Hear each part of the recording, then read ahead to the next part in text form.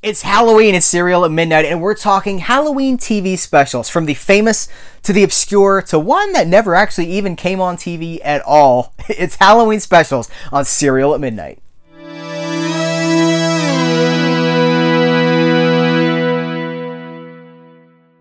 Hello and happy Halloween from Serial at Midnight, the official YouTube channel of SerialAtMidnight.com. My name is Heath. I'm glad you're here because this is the Halloween special. A Halloween special video from Serial at Midnight about Halloween specials. Guys, I can't begin to cover like all the Halloween specials that exist. So I've picked 5 that are a mix of famous and some are kind of obscure. Maybe you've never heard of them. We'll see. And then one that is a curveball that I had to talk about. So jumping right in, we got to talk about It's the Great Pumpkin, Charlie Brown. This is probably the most famous Halloween special. Some would say that this created the Halloween special. I'm not sure. I know it goes back to the 60s, and that is it's 1966. So that is very far back in the cycle of the Halloween tradition. I don't know. But this is like, for me in my house, we watched this earlier in October, and then we watch it sometimes the middle of October, and then we always watch it on Halloween night. We usually watch this 2 to 3 times in my house, and I noticed that this year on American television it came on twice. May still come on again, I'm not sure, but it's come on twice during October, so I'm not the only one. A lot of people would say, hey buddy, it ain't Halloween until It's the Great Pumpkin, Charlie Brown. And I will just say, like, really quick, like, this is such a cool special. Charles Schulz, the creator of Peanuts, had such a weird sensibility, because we have, you know, Linus sitting in a pumpkin patch waiting for this, like it's Santa Claus, he's waiting for the Great Pumpkin. Like, have you thought about where that came from? Like, how strange that Charles Schulz wanted to associate like a Santa character with Halloween for Linus. And then we have all this World War I Red Baron, you know, the flying ace sort of thing. Like, it's just so unique. And I absolutely love this special. So that's got to be number 1, right? And then another one that I watch every single year, and I've kind of passed this on to my daughter now, as it's become a tradition, even though it doesn't come on TV anymore as far as I know. And that's it's the Garfield Halloween special. Garfield's Halloween Adventure. Now, this is a 3-pack that came out, many years ago, 2004. So this thing is very old. And it has all 3 of the primetime Garfield specials. The Halloween special, the Thanksgiving special, and then a Garfield Christmas. We watch all of these. Garfield Thanksgiving, it's not as good as the other ones.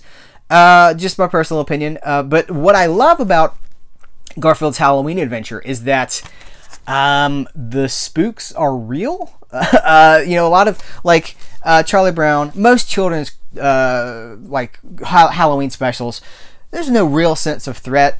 This movie, or this special, is very much, it's very unsettling. There are things that happen in this absolutely supernatural. Real ghosts, real pirate ghosts.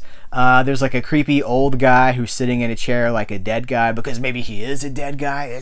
If you've seen it, you know what I'm talking about. But this was absolutely made to be like the answer to all those mushy, weak Halloween specials. It's like, hey, let's, and Garfield of all people, like you make Garfield the Halloween special where he's really facing ghosts that barely escapes with his life. I remember seeing this when I was a kid, and it was all the talk at school the next day. It was like a really big deal.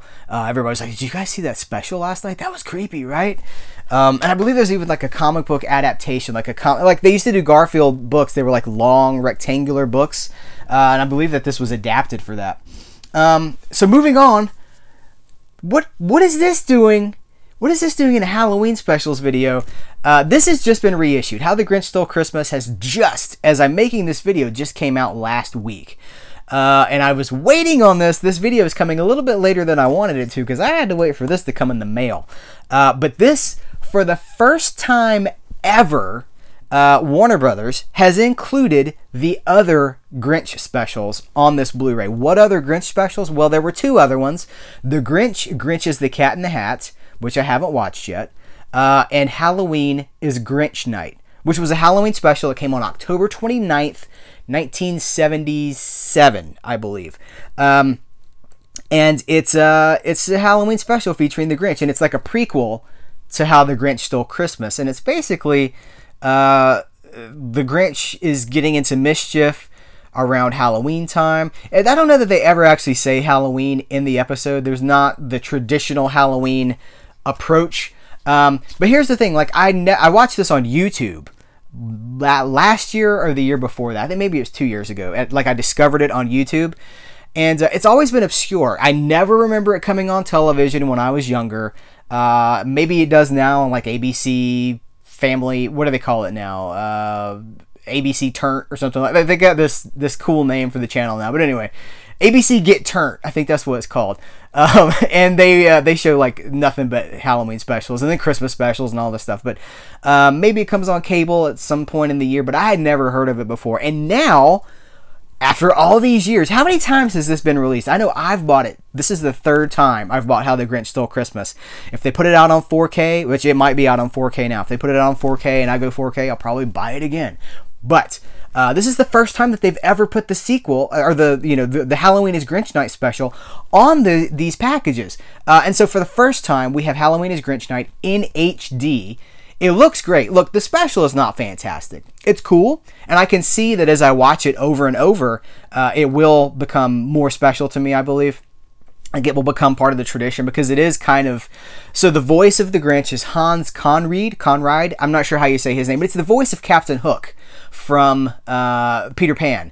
And also, tip of the hat to the Drak Pack, the Hanna-Barbera cartoon from, I believe, 1980 or 1981. He was also the voice of the bad guy in that. But Hans Conried is the Grinch in this, taking over from Boris Karloff, who I think had passed at that point. And so there's just like wacky mischief and shenanigans. And actually, we put this on last night, and like my cat was, like, we have 3 cats. One of the cats was just transfixed. And there's actually video that will probably end up on an Instagram post at some point of the cat being mesmerized by Halloween is Grinch Night. So it's cat approved. Now I want to throw something obscure at you. It's Mad Monsters. This is essentially a sequel spin-off of Mad Monster Party, the Rankin Bass, I would say, classic. I talked about it in the family-friendly Halloween movies, family-friendly horror movie video. This is I think it's about 45 minutes. Oh, it's 66 minutes. This was a Saturday morning movie in 1970. Oh, I don't remember. It was in the 70s. It was the early 70s. Done by Rankin Bass. It's hand-drawn animation. It's traditional animation. And it features all the monsters from Mad Monster Party. But it was presented as a Saturday morning movie. I really miss Saturday morning cartoons. I don't want to get too far off on that, but I really miss Saturday morning cartoons when you could wake up and you could watch whatever for hours. Pour yourself a bowl of cereal, watch some cartoons, go pour another bowl of cereal if you feel like it. And they would do like Saturday morning movies, and you could just sit there until lunchtime. Probably not the healthiest, I understand that, but I feel like we've lost something. With access to cartoons 24 hours a day, there's something less special about Saturday mornings to me now. Maybe that's just my age talking, but I sure miss being able to pour a bowl of Monster cereal and experiencing that. This is coming at you from, it's not necessarily obscure, but it might be surprising. The Paul Lynde the Paul Lynde Halloween special. This, you guys, is ridiculous. It is a variety show special from 1976. And Paul Lynde, like, what what a treasure Paul Lynde was, you guys. He was always on Hollywood Squares. He was on Bewitched. He was a very openly eccentric man who somehow America seemed to just fall in love with. And he had all these variety specials, all these specials in the 70s. This is one of the most notable ones. Also notable because it aired one time in 1976 and then just vanished off the face there. So maybe it wasn't as successful as I think it was. But it became, maybe, you know what? It's notorious. There we go. It's a notorious, I keep wanting to say Christmas, a notorious Halloween special. And it's got Margaret Hamilton, who was the Wicked Witch of the West from The Wizard of Oz, in it. It's got the lady that plays Witchy Poo from the Sid and Marty Krofft show. And most notably, it features not one, not 2, but 3 performances from Kiss. That's right. And that's really why I first tracked this down, because I wanted to see the Kiss performances. Now, they're lip syncing. They're not performing live. They're just out there doing their gimmick. But it's a good gimmick, right? And it's from 1976 when they were like the hottest thing in the world. And so to have Paul Lynde being like, ladies and gentlemen, we're going to introduce Kiss. That sounds like Mr. Garrison from South Park. That's not what I was trying to do. Anyway, my Paul Lynde apparently needs work. I'm Paul Lynde. My name's Paul Lynde, and this is my Halloween special. This is Mr. Garrison. That's not Paul Lynde at all. Okay, so the Paul Lynde Halloween special, it is super weird. It's got appearances from Donnie and Marie Osmond, Florence Henderson, the chick that plays Pinky Tuscadero on Happy Days. I can't. Roz something. Is it on here? Yeah, they don't even put her on the back. They're like featuring talented guests such as Tim Conway, Billy Barty, Margaret Hamilton, Billy Hayes, and Florence Henderson. They don't even talk about the Pinky Tuscadero, Roz, Pinky Tuscadero, something. You know who I'm talking about. And this is that Kiss performs Beth, King of the Nighttime World, and Detroit Rock City. It's fantastic. It's so bad. I showed it to my wife this year for the first time, and it's so bad, but that badness is what makes it good. Like, we find ourselves in a trucker sketch with Paul Lynde, like he's a truck driver. What in the world? So that's the 5 Halloween specials, and then I have to give an honorable mention to something, because it's not a real Halloween special, but it's the WNUF Halloween special. And this is, if you don't know what this is a fake Halloween special from 1987, where the premise was that this local TV channel was going to go into the house where a family was murdered years before and do it live on TV. Like, remember when, if you're older, you know, if you're my age or maybe a little older, you remember when Geraldo did that live broadcast of like going, it was at Al Capone's tomb or something like that. And then it was like nothing in there, but that's the idea. It's like a live broadcast of going into something dangerous and who knows what'll happen. And it's all done as if it were recorded on VHS, as if someone recorded the event, the special on VHS that was done by this local TV channel in the 80s. It's got all the commercials. They've completely created, like, I don't even know, 30, 40 commercials that, like, none of this stuff actually exists, for products that don't exist, for places that don't exist, petting zoos, arcades, shopping centers, TV shows that don't exist, movies that don't exist. It is amazing. And it's like there's a news broadcast that leads into it, so you get like the better part of a 30-minute news broadcast that also does not exist. Like, it's a complete fabrication of a local TV show's Halloween special. And this is where it's controversial, because I love this because it's such an exercise in world building, and they age it. So, I mean, it looks, there is no clue, there's no tipping that this is not really from 1987. If you've ever seen like 80s commercials on YouTube, they look really bad and they're degraded and everything. Like, it's so authentic, but none of it's real. It's all fabricated. They did 3 passes on a VCR to make it look even crappier, so it's like a dub of a dub of a dub. It's fantastic. But here's the thing. So I have to tell you, this is not family friendly. It's an hour and 22 minutes long. And about an hour and 16 minutes of it is completely family friendly. Like, nothing happens that would be upsetting. So you can watch it with your family if you want to, like, enjoy the funny commercials for like the local politicians and stuff. But then like the last 5 minutes of it, it gets really like Blair Witchy upsetting. And so I showed it to my wife this year, a few nights ago. And she was like, yeah, this is fine. This is enjoyable. I appreciate what they're doing. And then like the last 5 minutes upset her. And she was like, I don't like that. That was really upsetting. Why did they do that? And I was like, well, because it's supposed to be this terrible thing that happened on television.